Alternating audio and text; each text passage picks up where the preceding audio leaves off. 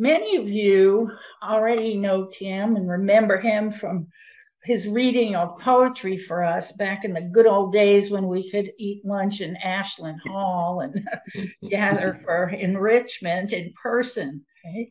But for some of you, you're new to Tim today, so you're really in for a big treat.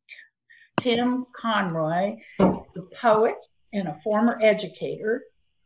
In 2017, Muddy Ford Press published Tim's first book of poetry, Theologies of Terrain, which was edited by the Columbia, South Carolina poet laureate Ed Madden and just talked about by Dwayne. Tim is a founding board member of the Pat Conroy Literary Center that was established in his brother's honor, and he's a resident for the time being of Columbia. Right? So now I think without further ado, I'll go ahead and turn it over to my buddy, Tim Conroy. Go for it. I'm going to, when he begins his PowerPoint, I'm going to mute everybody. And before I really turn it over to you, Tim, I'm going to say for an uncluttered, more uncluttered view, you might want to go to speaker view, which you can find at the top right if you're on a PC, or at the top left, and that way you won't see everybody. You'll just see Tim and his presentation. So I'm going to mute you guys. Tim, you got to unmute yourself. Okay. So that should be me unmuted. I want to thank so much Peggy Hill and David Hill and Larry Brown for helping me with this presentation. In fact, Larry got me straight with the technology, and Peggy and David are going to read some poems for you today. So I really appreciate them. And thank you for being here. And thank you for letting me spend time with you. And, you know, I get to spend time with the memory of somebody I loved very deeply, the memory of my brother Pat. And, you know, I know that as I spend time with somebody I love, but I also send my heart out to the people that you love and lost along the way, along this journey of ours.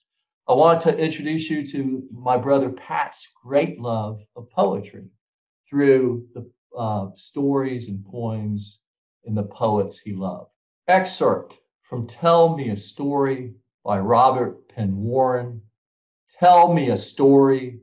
In this century and moment of mania, tell me a story. Make it a story of great distances and starlight.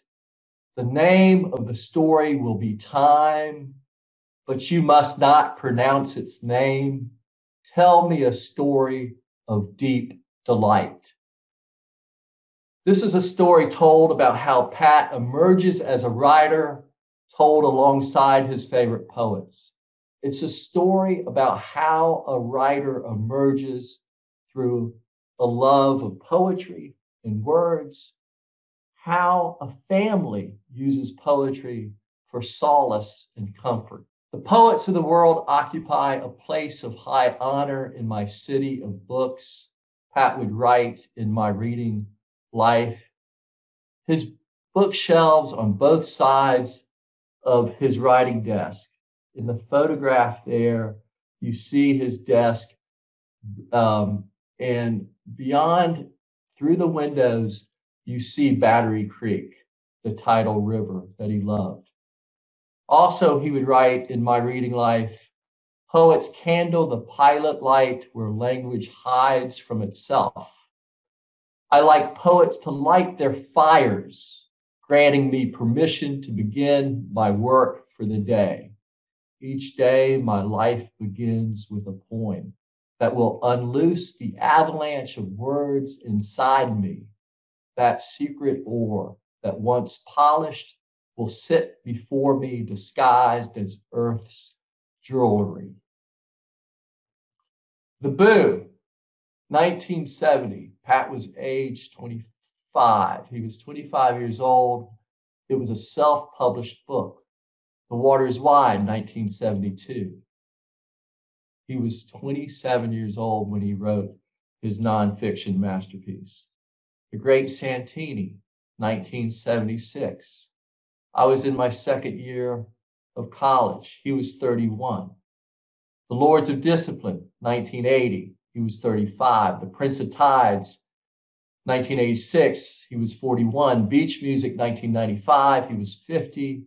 Pat Conroy Cookbook, Recipes of My Life, was 1999. He was 54. My Losing Season, 2002. He was 57. South Abroad, 2009. He was 64. My Reading Life, 2010. He was 65. Death of Santini, his sort of non-fiction circle of life that he sort of completed the story. He was 69. A Low Country Heart was Reflections of a Writing Life was published after his death in 2016. He was working on another fictional book when he died. His literary legacy. But that ain't his legacy for me. For a long time, I thought I was born into a mythology instead of a family. The Death of Santini. This is the family photograph. The family and the counterpoints that we had. You see the god of war in his dress whites, the great Santini. We refer to him as the beast. My beautiful mother on the other side, just, a rich intellectual life who had to put up with the physicality and the violent nature of my father. In the lower row, next to my father, my brother Tom, the youngest. I'm sitting next to Tom with the little pointy hair and the military glasses. That's a Pensacola, Florida suntan that you're seeing. A rare thing on an Irish boy. Behind my mom, my brother Jim, in his Coke bottle glasses, in the red coat, the poet of the family, Carol. My brother Pat in the middle, my sister Kathy next to Pat, my brother Mike. The truth of the family. Pat carried all the weight of my father's expectations on his shoulder. Jim and I, with our Coke bottle glasses, would never be Marine aviators. Carol and Kathy, they were women in a patriarchal system. You know what I mean. The girls meant nothing to my father, meant nothing. And I think they suffered the most for that. My brother Mike, in that back row next to Kathy, behind my father, was too short for the starting five. My father counted on Pat for his legacy. There's a picture on the left side, the photograph of Carol and Pat as children. And then you see Carol and Pat as high school students, and my youngest brother Tom. And I'm in the back with my arms around Carol and Pat. Pat and Carol had a fierce love for each other and a fierce sibling rivalry. Pat and Carol would tease each other using this poem. Che feci el gran rifiuto by the 20th century poet C.P. Cafferty. To certain people, there comes a day when they must say the great yes or the great no. He who has the yes ready within him reveals himself at once. In saying it, he crosses over to the path of honor and his own conviction. He who refuses does not repent. Should he be asked again, he would say no again. And yet that no, the right no, crushes him for the rest of his life. Carol and Pat, at an early age, would say the great yes. This poem would enter my imagination. Of course, I would say the great no to my desire to write for the longest time. I tell you this, the first thing a writer must do is have conviction, to have the courage to say the great yes. To paraphrase Seamus Heaney, the Irish poet, imagination presses back against the violence of the world. And I think that's why Carol and Pat fled to poetry. Carol's first collection of poetry, The Jewish Furrier, would earn her a fellowship at UVA, where she worked on her next collection, The Beauty Wars. Two of her poems from The Jewish Furrier were published in the Paris Review. This is a video about how Mom would influence Pat. My mother got it in her head sometimes during her childhood that she was going to raise a writer, a Southern writer. The first thing we did when we moved to any new town, and God, we moved to a lot of new towns, library cards, each one of her kids. We'd go there once a week. And at that time, one library card got you 5 books. She would choose her 5. The requirement was to read them all the next week. The following Monday, we'd be back. And Mom won the contest in every library we ever came to of the woman who read the most books in a year. I never knew a person reading a book with that kind of passion. She showed me from reading the first novel that there was a simple relationship between life and art.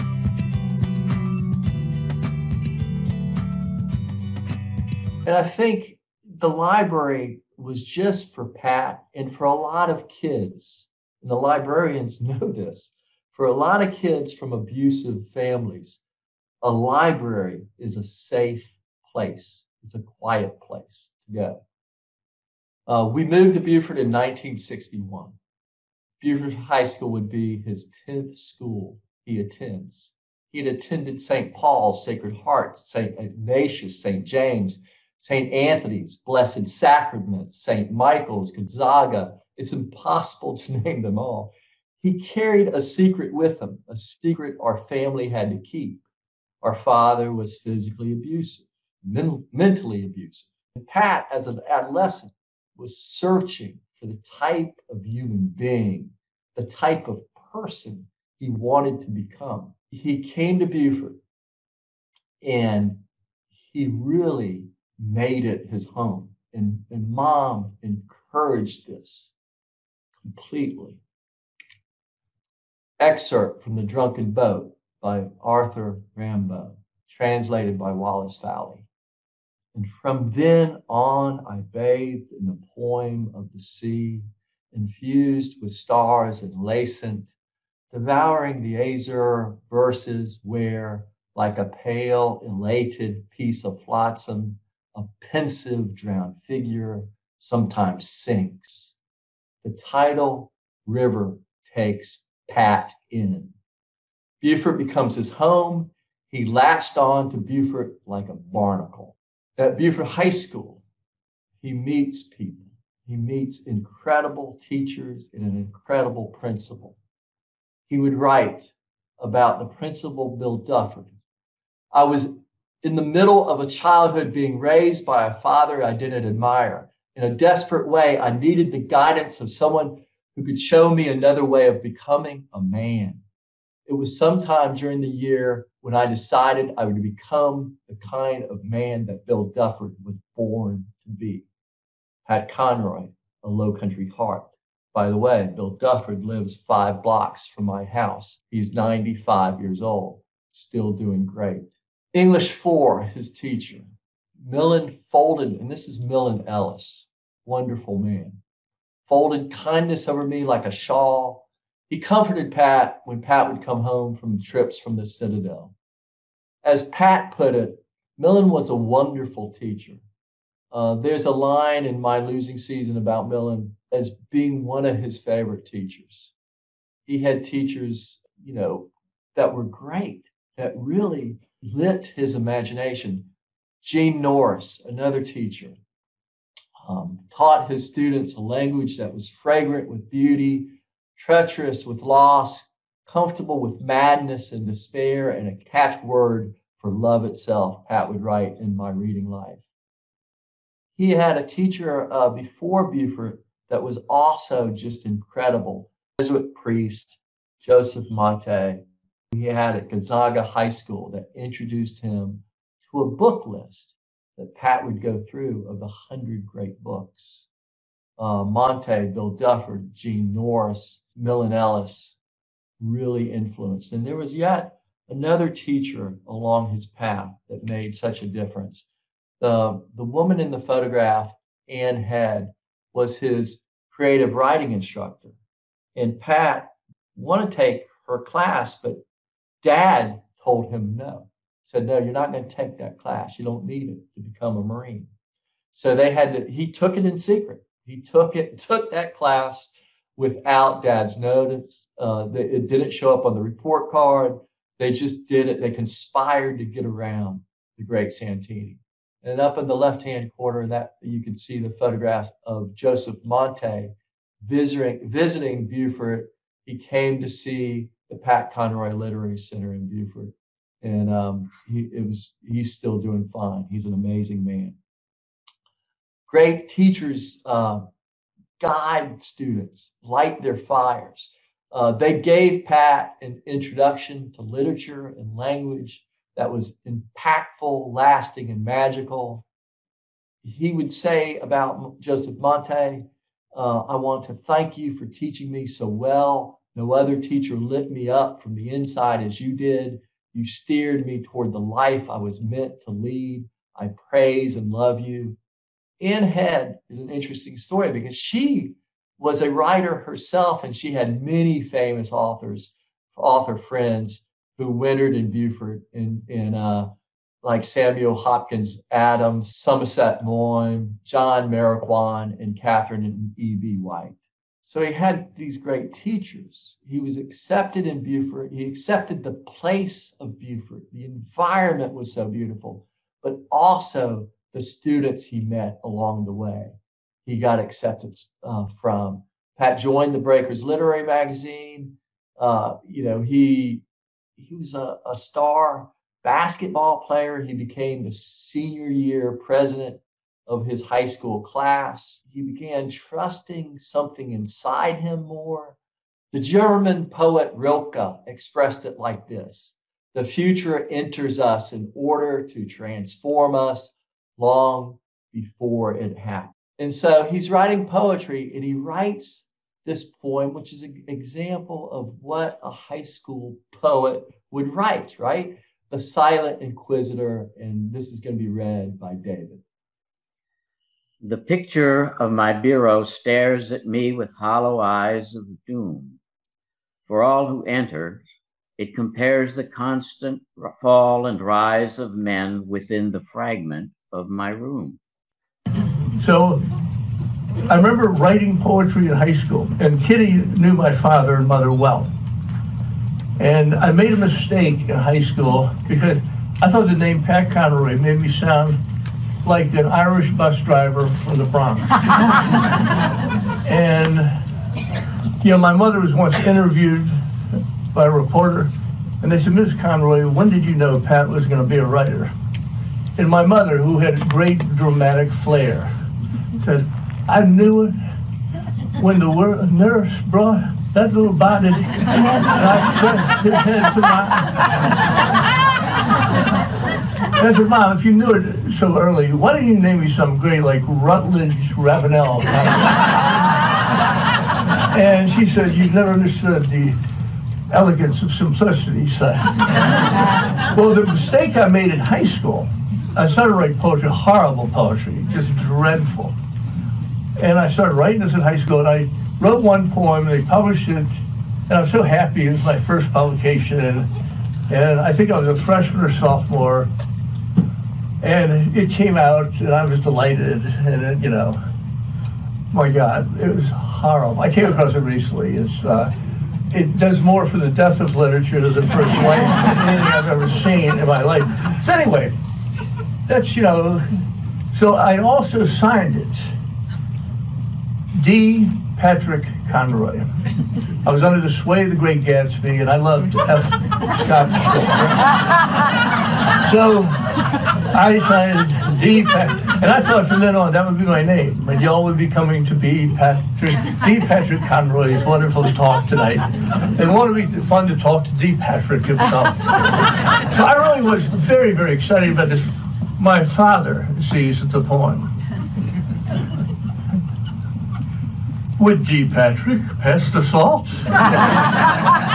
Would D. Patrick pass old Dad a biscuit?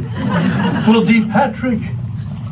It was the last time D. Patrick has ever been mentioned on the face of the earth. So he writes other poems in high school, and one of the poems he writes, and I know you can't read, this is his print, but to set this poem up, his best friend in 1962 was a baseball player, a star pitcher for the Beaufort High baseball team, and he was at the first home game the starting pitcher, and he died of a sudden cardiac event on the pitcher's mound as Pat was in the outfield. And this poem is for Randy Randall, and this poem will be recited by Peggy. I have ceased to wonder at the rapid flight of days. The slice of birds and winter's shout are but an effort meant to render nature praise.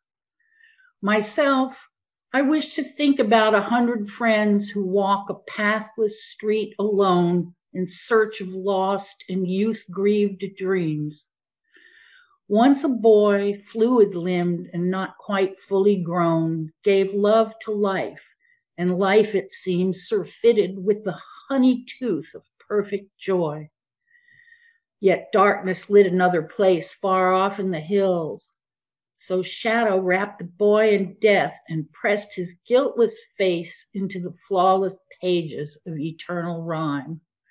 A snow-fleeced lamb of the earth and God-bound child of time. That poem would be included in this collection of first words that was collected and edited by Paul Mandelbaum. And some of the other people in this collection would include the poet Rita Dove, Gord Vidal, and also a story by a 14-year-old John Updike.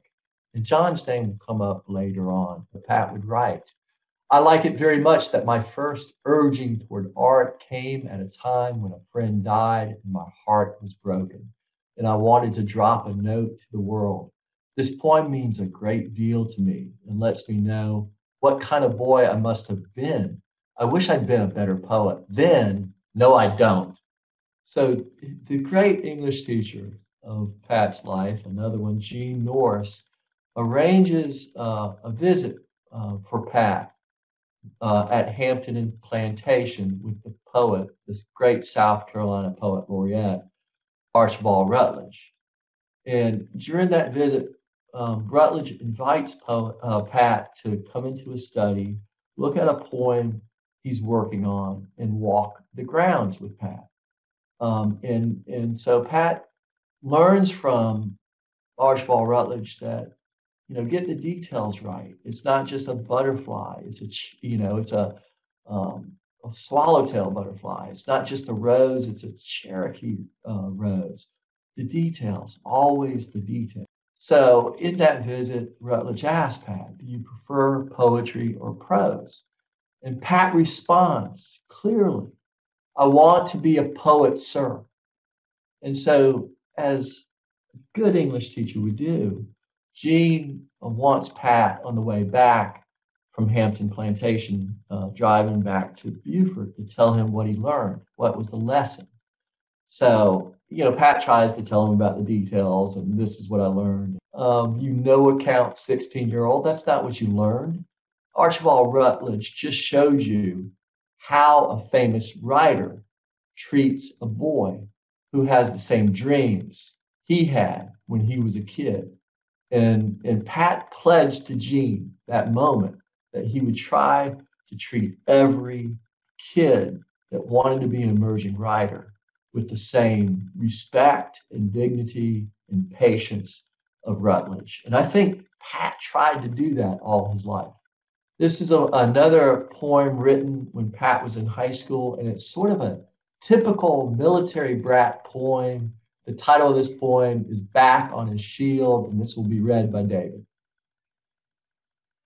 Screaming bullet wedged in flesh, pressing soldier browned in mud, rivulets of fear enmesh, trench a reservoir for blood.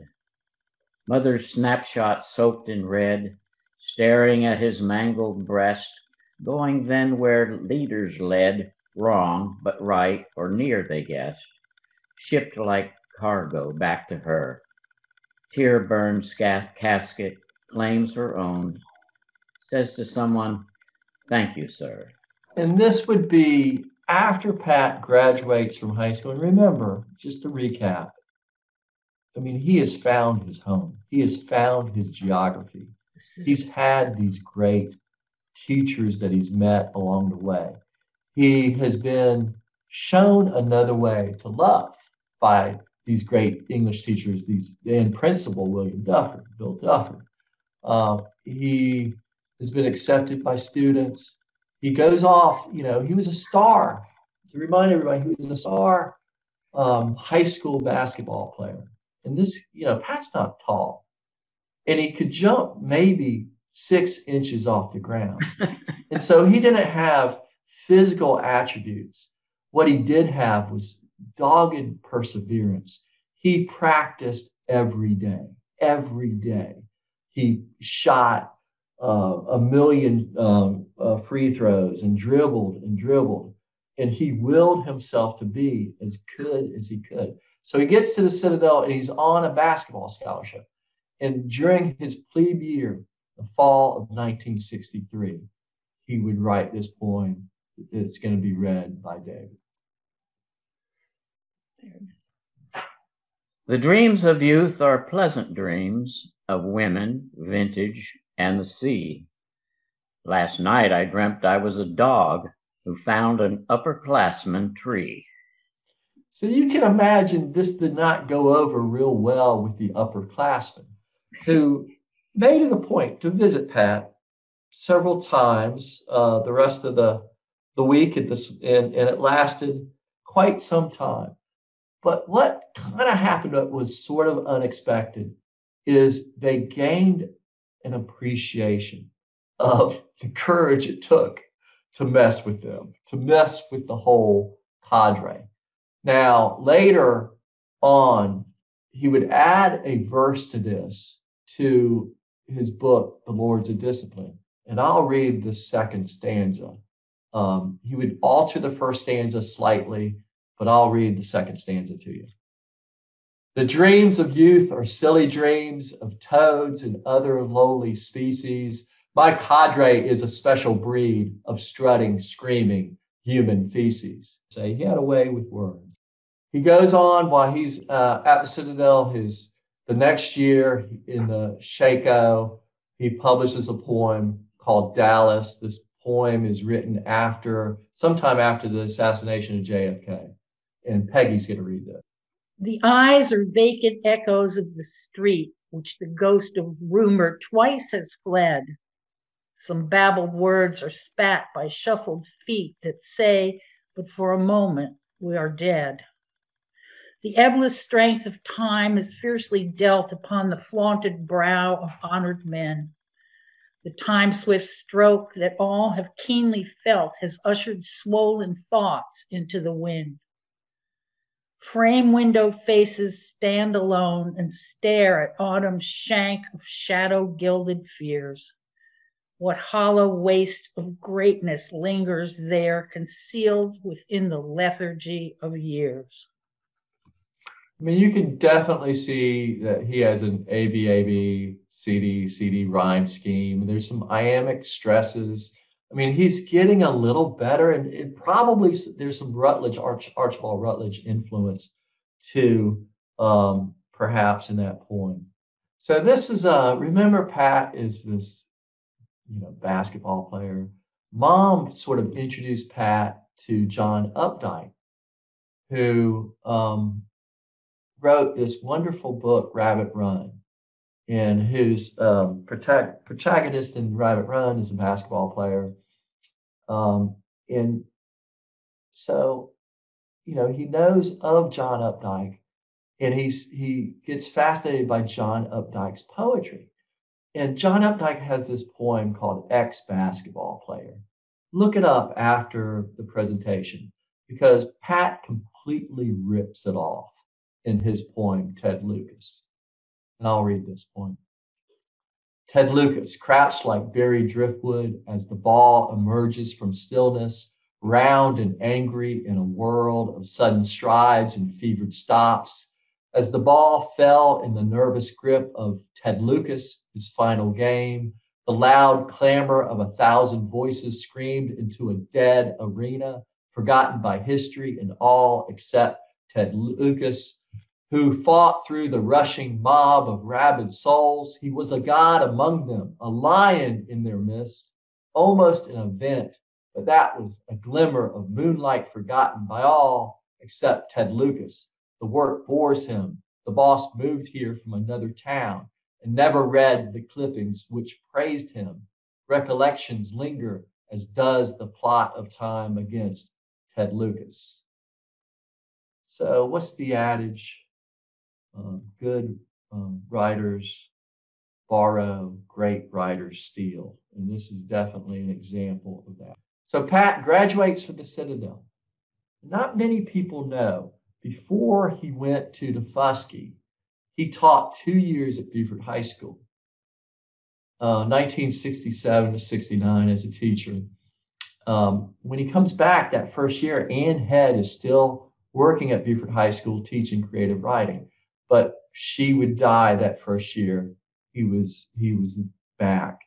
And every time Pat would publish a book, he would take a rose to the gravestone of Ann Head and drop the rose down and thank her.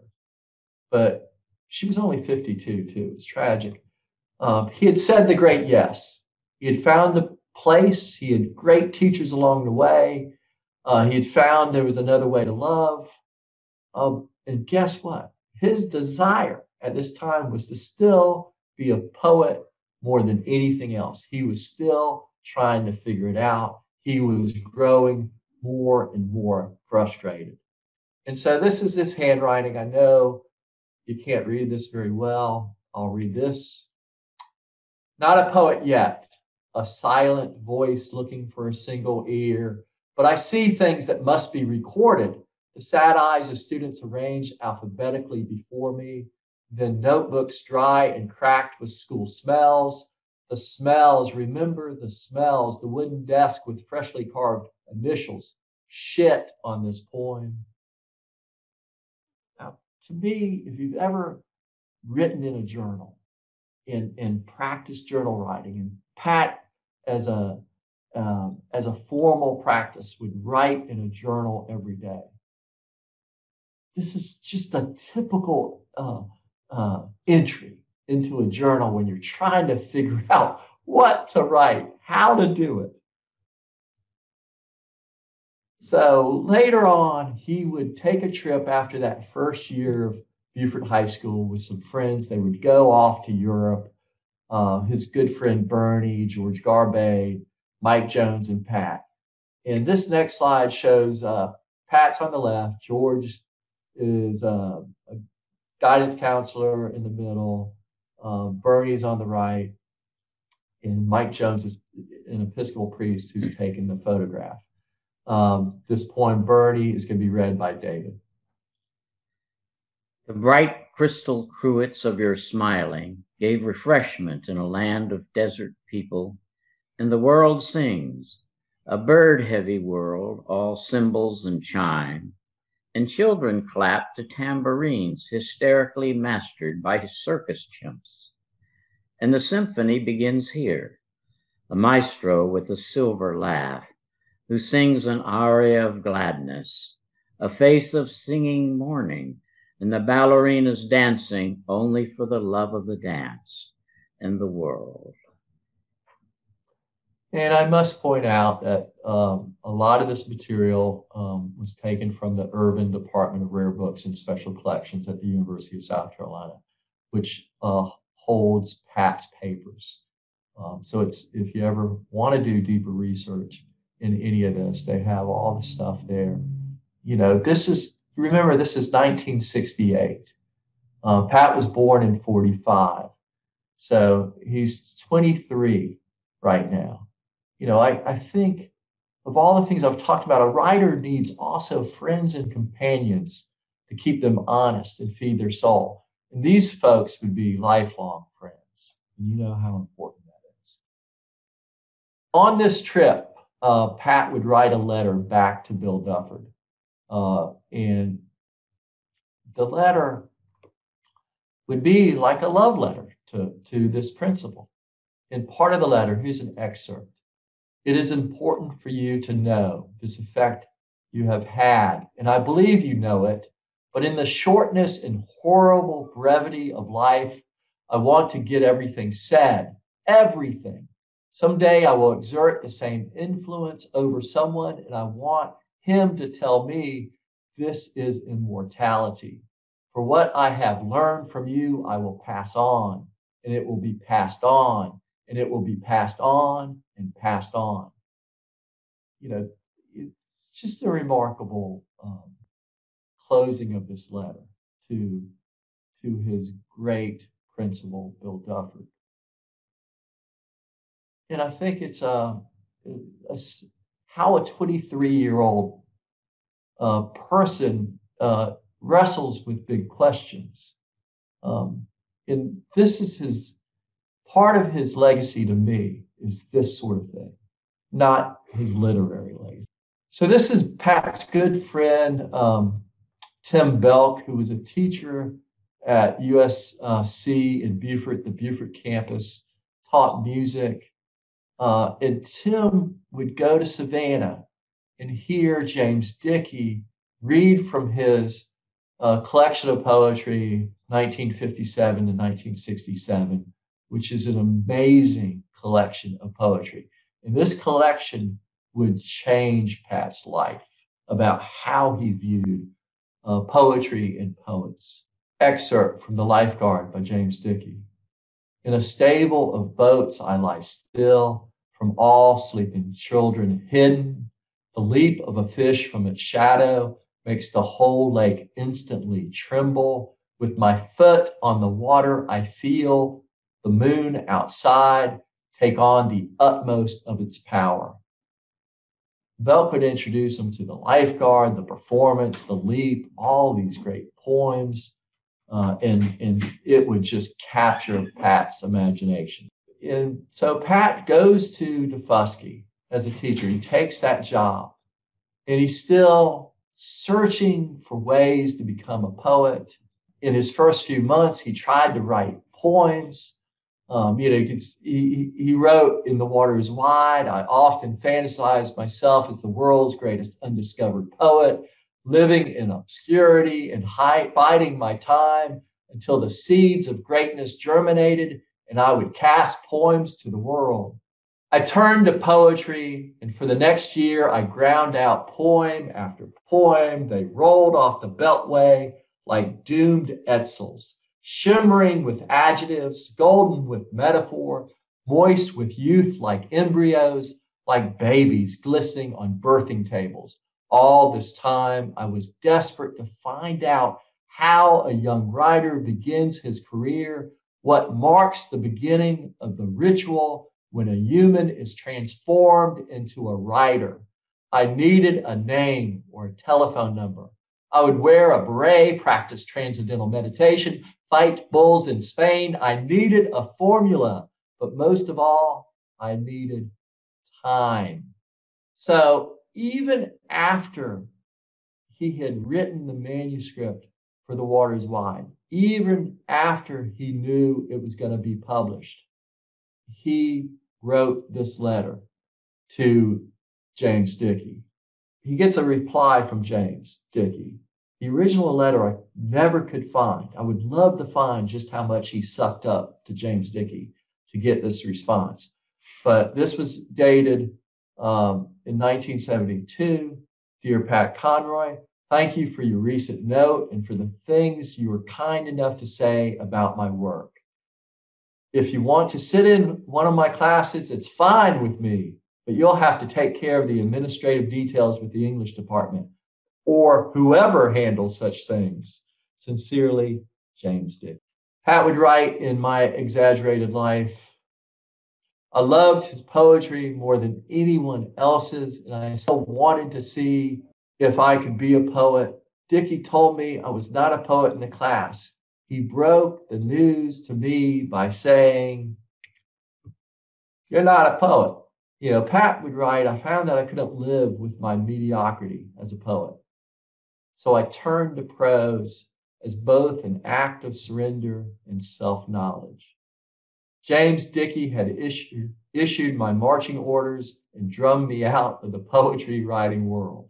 So when I was visiting the urban department, looking for the notebook of the poems written in James Dickey's class, I stumbled across the notebook, and in the margin, Pat had left poetry, and in the back of that notebook, started to write a short story.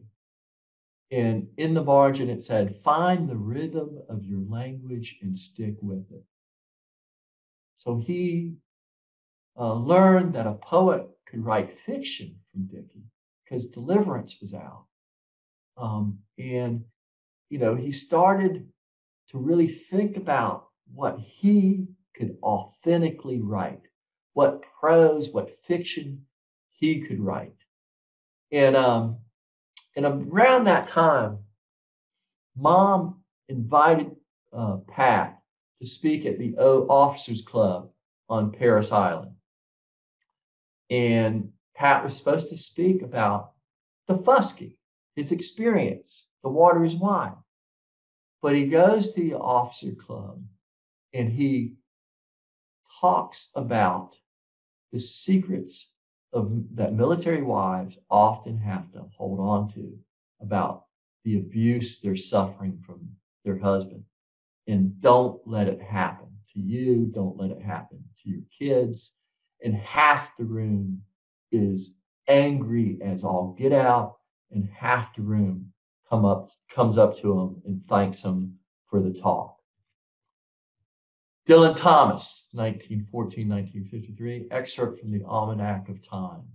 The almanac of time hangs in the brain, the seasons numbered by the inward sun. The winter years move in the pit of man. His graph is measured a page of pain, shifts to the red-wound pen. So he shifts to write something authentic. And he goes into the pain of our family. So I think he leaves the writing of poetry and zeroes in like a sharpshooter on the story. To me, I think he was born to tell a story about a fighter pilot, a story about Marianne's, Carol, my sister's character in the book, Marianne's search for validation in a patriarchal family is on display. He writes an excerpt from the great Santini. Of course, his prose is poetry. Can a boy begin a prayer with the hatred of his father in his heart? Can that boy walk up to the altar of God, and can he lay that hatred out? Can he spew his hate and tell his story? Can he tell about the beatings and humiliations? Can he tell of the Marine who stormed the beaches of his childhood?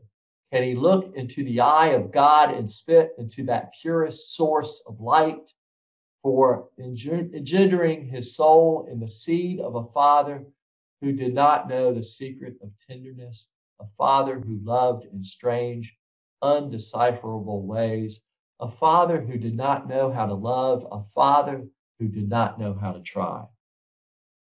My sister would write in her collection of poetry, The Beauty Wars, The Fighter Pilot, an excerpt. The stars are colder in my father's dreams. At 30,000 feet, black sheep bawl in constant shepherds, lest the wind. Stand by for pilots, the dipper points. The war is over and the conflict has begun. Excerpt from Of History and Hope by Miller Williams. We know the sound of all the sounds we brought. The rich taste of it is on our tongues. But where are we going to be and why and who? The disenfranchised dead want to know. We mean to be the people we meant to be, to keep on going where we meant to go. Pat would write after he completed The Great Santini that he needed to be around other writers and books. So he attends his first writing conference, and it's in Atlanta at the Colin Wald Fine Arts Center. And he goes into a poetry workshop led by the famous feminist poet Adrienne Rich, the author of Diving into the Wreck. And unknown to Pat, Rich had kicked out all the men out of her workshop. So he walks in and all the women hiss him out of the room. And other just hilarious stories sort of ensue from that first workshop he attends. But what happens is Miller Williams, who is Lucinda Williams, his father, does a reading at the workshop and dedicates the reading to Pat. And of course, Miller would read at President Clinton's second inauguration. Excerpt from Dunkirk. It's a photograph of my mother and Pat. She looked at him and he looked at her. They were English children born and bred. He frowned her down, but she wouldn't stir. She shook her proud young head. You'll need a crew, she said. Mom and Pat were crewmates. Mom died early. She died at 59. And she died of leukemia. And Pat would read poems like this poem by Robert Nathan to her in the hospital room. He would use this poem at Beaufort High School and taught this poem as well. An incredible poem. An excerpt from Phosphorescence of My Mother into the Quick of Fox Each November by my sister Carol. Your breathing roughed, tore, my ear undreamed your mouth, I kissed a flame. With fingertips lush as fur, I stroked your face. Stay. The death of my mom would sort of unhinge Pat for a while. But, one of the things he would do is use poetry to comfort himself, for solace. He would ask Carol to participate in writing 2 poems for The Prince of Tides. But Carol kind of caught wind of, the character in The Prince of Tides, Savannah Wingo, and how Pat was sort of portraying a little bit too much of Carol's reality in that character. And so Carol refused to write any of the poems for the book, either 2 poems. So Pat wrote both poems that ended up being in The Prince of Tides. And here's the poem he wrote called Savannah's Poem, read by Confidence Amina. Savannah's Poem from The Prince of Tides. I blaze with a deep, sullen magic, smell lust like a heron on fire, all words. I form into castles, then storm them, with soldiers of air what I seek is not there for asking. My armies are fit and well-trained. This poet will trust her battalions to fashion her words into blades at dawn. I shall ask them for beauty, for proof that their training went well at night. I shall beg their forgiveness as I cut their throats by the hill, my navies. Advance through the language, destroyers ablaze in high seas. I soften the island for landings. With words I enlist a dark army. My poems are my war with the world. I blaze with a deep southern magic. The bombardiers taxi at noon. There is a screaming and grief in the mansions, and the moon is a heron on fire. Man wonders, but God decides when to kill the Prince of Tides. Sadly, and painfully, I'll tell you this, my brother committed suicide in 1994. Pat called and read this poem, excerpt from Wild Geese by Mary Oliver. You do not have to be good. You do not have to walk on your knees for 100 miles through the desert repenting.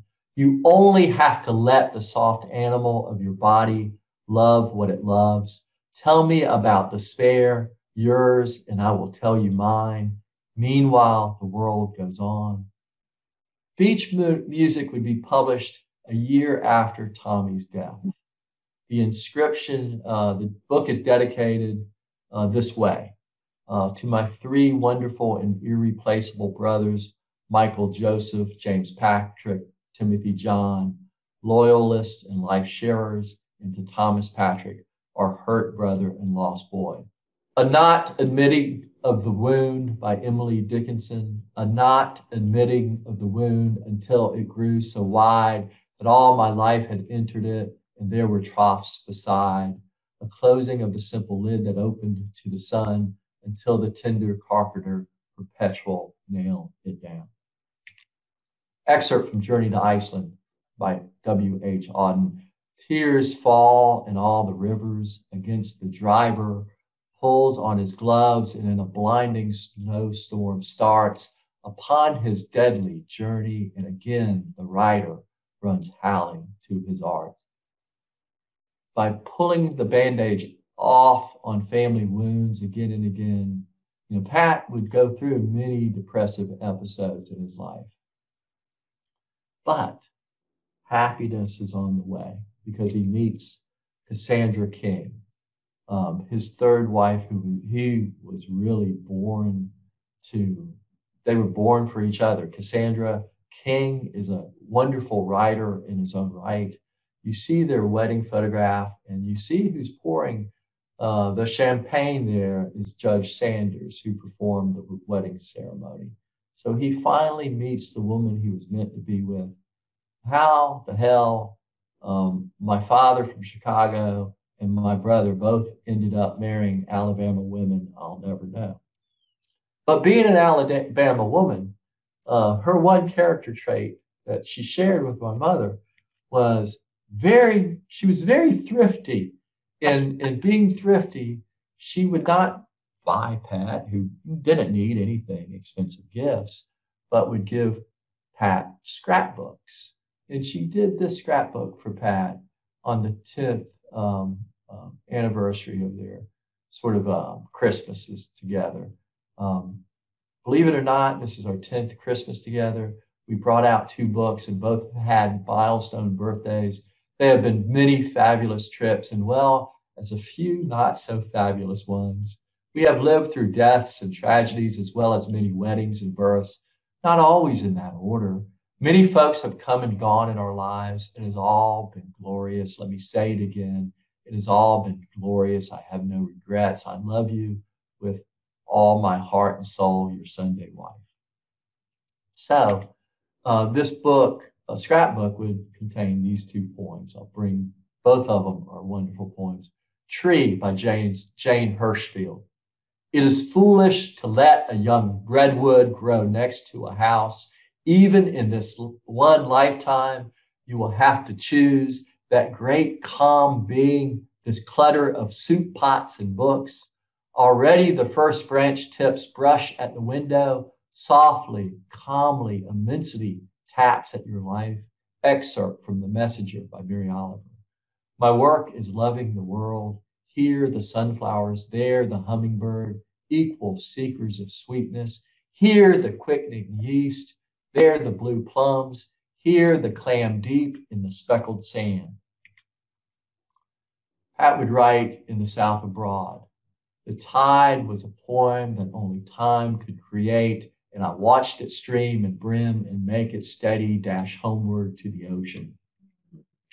At Pat's 70th birthday, we all got together at the first Pat Conroy Literary Festival and threw him a huge birthday party. And we surprised him with the presence of Bronwyn Dickey, James Dickey's daughter, who came on stage and read James Dickey's great poem For the Last Wolverine. And Pat mouthed every single word. And this is an excerpt of the last line, if you know the poem. Lord, let me die, but not die out. So shortly after that festival, about a month later, he would be diagnosed with pancreatic cancer. They did just what your family and every family would do. They went to hospital, looking to see if there was a viable treatment. He was too far gone. He couldn't tolerate aggressive chemo. Eventually, the last hospital stop was in USC, and then they sent him home.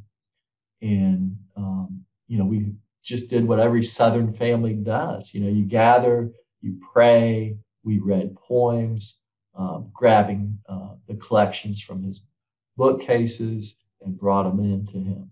And so Ron Rash, a really dear friend of Pat, had just finished his new and selected collection, and he mailed it, rush mailed it to Pat, 1 day delivery.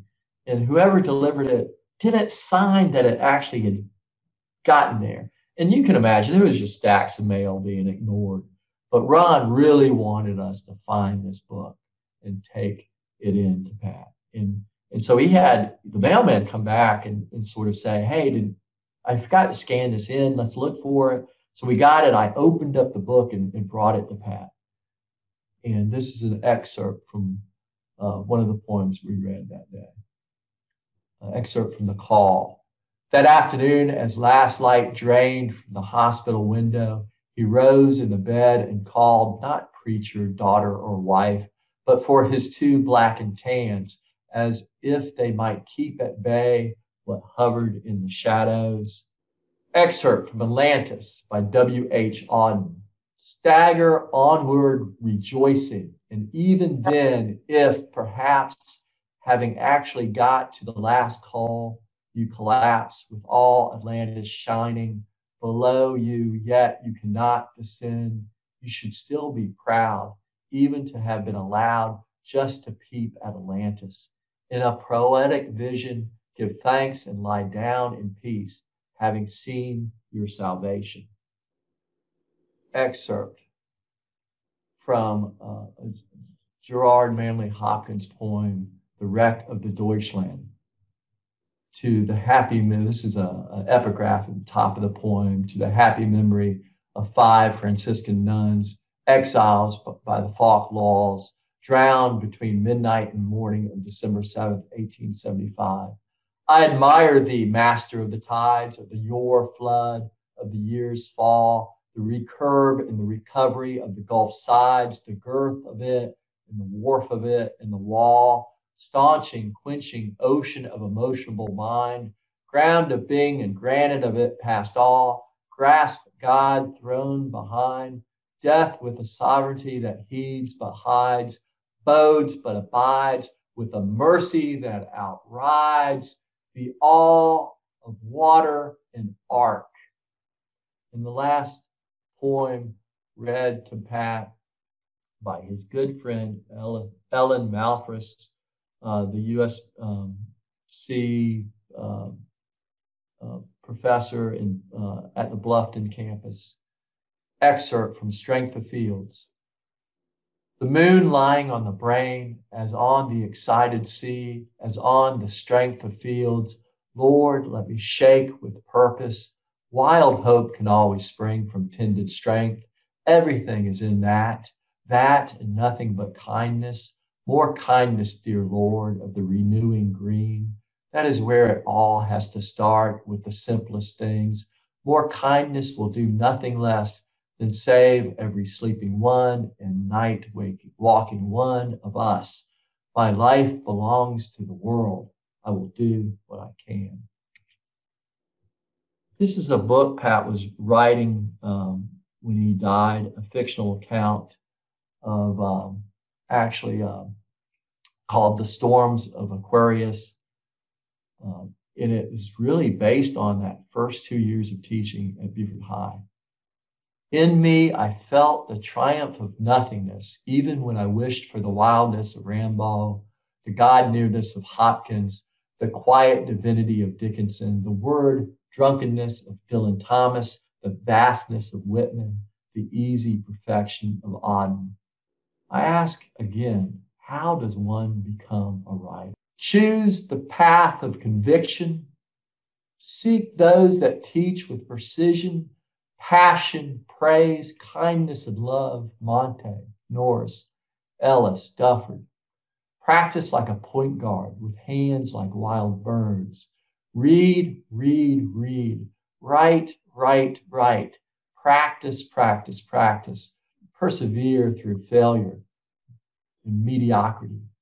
Discover the rhythm of your language. Quiet self-criticism and find inspiration from the beauty of the natural world. Friends, poetry, and literature. Help an aspiring writer out whenever you can. This is the work that we carry on for Pat at the Pat Conroy Literary Center to form supportive communities of readers and writers and encourage all to say the great yes at any stage of your life. If you would, wherever you are, near your computer screen, if you haven't left or have had too many Bloody Marys by now, please read this poem with me and read it along with me. Thank You by Ross Gay. If you find yourself half naked and barefoot in the frosty grass, hearing again the earth's great sonorous mourn that says, you are the air of the now and gone, that says, all you love will turn to dust and will meet you there. Do not raise your fist. Do not raise your small voice against it. And do not take cover. Instead, curl your toes onto the grass. Watch the clouds ascending from your lips. Walk through the garden, storm and splendor. Say only thank you. Thank you. Thank you. And thank y'all for listening for so long. And thank y'all so much. Thank you. Thank you. Thank you. Thank you. Wonderful. I invite everybody to unmute. Tim, are you open to questions? Yeah, and I'm sorry it took so long. I try to time these things out, but I'm my own worst enemy. Peggy, was this recorded? Yes. Yes, it was recorded. I tell you, Peggy and David, y'all did a wonderful job reading those poems. I loved y'all's voices. They were great. They did. They did. It was an honor. Well, Tim, what this has done is I'm heading downstairs to my bookshelves, and the only thing I'm pulling off is poetry. or Pat Conroy books. A quickie renewal of the love affair. Thank you so much. Really. Yes. Could I make a comment? This to me was a holy experience. Just bathed in some kind of holiness, and that word can have many different definitions. And I think you are the river, Tim, that is passing this on and on and on. And you have cobbled together just an experience that touches each individual here that you can't know. But I hope you do know what an impact you have on each one of us and all the different life stories that come to our minds while we're listening to you. I really appreciate that. And it's so, one of the strange things about doing a PowerPoint over Zoom is I don't see y'all. All I see is the screen of the PowerPoint. So it's sort of it's a real different, almost isolating experience. But, in a way, with my ADHD head, it, made me focus a little bit too. So, but I really do appreciate that. there's the lesson I hope that gets through, and perhaps I need to emphasize it more, is that any one of y'all can write. You just have to have that first, you have to say it to yourself. That first great yes has to come from within. And then it takes the work that goes behind that great yes. But you have to say that great yes. You got to have conviction first. Because isn't that true with any dream? Though any dream you've ever had, if you fear failure, if you fear mediocrity, and you don't have the courage to say, I'm just going to do this thing whether I really stink at it. And Pat wasn't great at first. He had to work at it to get better. Those are typical high school sort of efforts. Although I think there's loveliness to that Randy Randall poem. There is loveliness. Tim, I had the honor of meeting your brother many, many years ago in I think it was a book signing event at a very unique bookstore in Atlanta. I can't remember the name of it, but I became a Pat Conroy fan then, and now I'm a Tim Conroy fan too. Tim, I was helping out at the book festival one year when your brother Pat was signing, and what I was amazed at was the number of people bringing old, ragged copies that they had treasured for years. He would never stop signing, no matter how long it took. And everything was personal to him. He talked to every single person that came through his line. Many, many people were gone, had left and gone long before Pat did, because he was not going to let anybody go without him talking to them and signing for them. That's No, nice. I think he was unique that way. I think he really wanted to connect in an authentic way with his readership. And, let me tell you this, he would steal every story he ever was told too. So if they told him a good story, that thing, he was going to use that for, and if he ran across somebody's interesting name, he would use that too. I mean, he was funny with names. And if he got mad at you for some reason, he would put you in a book. Your name would go in a character that he did not like in a book. Anyway, he was really, really close to my mom. And that whole, just think how young 59 is. For her to die at 59, it was really, really doubly tragic because, she had finally divorced my father, which they needed to years before that happened. And she had remarried. She was living at Fripp Island, and she was finally happy. And, all that was cut short, which is really too bad. But you know how life is. And that's why we all have to, help each other. That's right. Through it. Mm-hmm. Well, Tim, we are so grateful to you for doing this for us. It really was wonderful. Y'all be good. Have a great day.